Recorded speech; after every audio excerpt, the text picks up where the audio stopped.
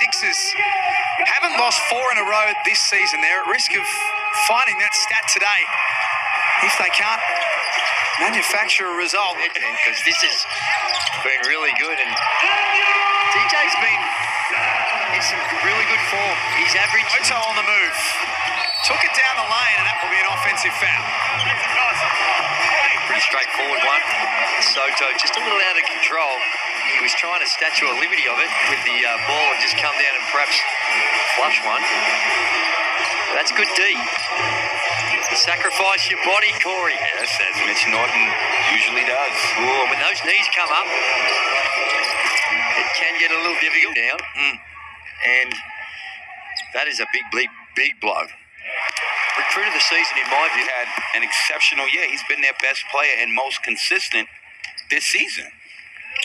Yanni Wetzel in that conversation. Flat out baller. The problem with Yanni, Recruit of the season. he was right now to have a look at the next stars, and Luke Travers would be also coming under the scrutiny. In fact, the San Antonio Spurs sent a guy out to their last game, and there's with us offense finally from the three-point line. But right now is not falling. It's not a broken shot as Detch goes in for the little short chippy, and the Adelaide 36ers. He can explode, and that's what he's doing here in Adelaide. And there's that scoring you're talking about on the side. We wanted to see. Shot clock at 5 for McCarron. Hannes is going to be forced into a tough shot. He makes it. Wildcats lead by 13. Duffelmeyer, nice take. That'll be good for his confidence. Some of these shots you're going to live with because they're just in that frame of mind where they're drink. It's almost like he's out there trying to prove us all that he can do. And there's Hannes. Hasn't missed. 3 of 3 from the field.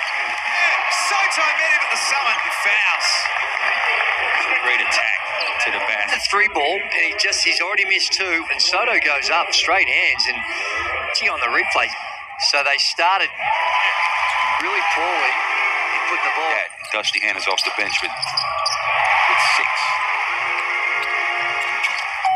The Perth Wildcats are in front at quarter time for just the second time in their last 10 games. But if you're an